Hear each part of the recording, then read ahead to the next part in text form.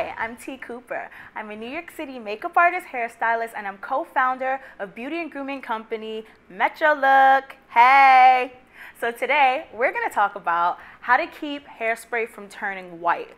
This happens for a few reasons. One may be that you put too much.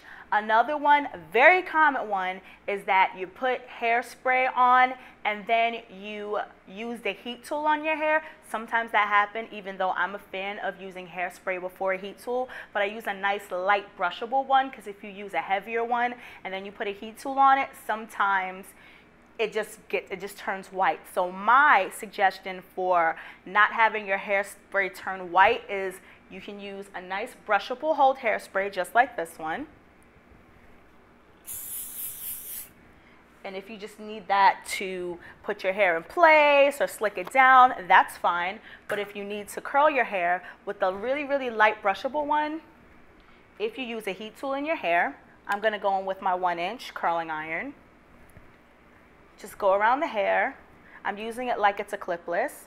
Hold it till the hair gets hot. You can tell if the hair gets hot with your finger. Just keep touching it. Everybody's hair heats up at a different pace. Mine takes a long time to get hot. And then release. And as you can see, even though the hairspray's on the hair, it's not white. And you could even go back in with the brushable hairspray.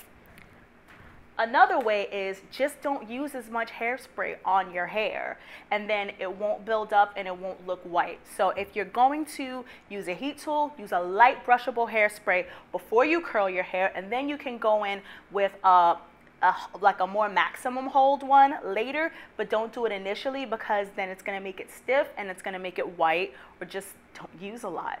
So I'm T. Cooper, and I hope this helped. Thank you. Bye.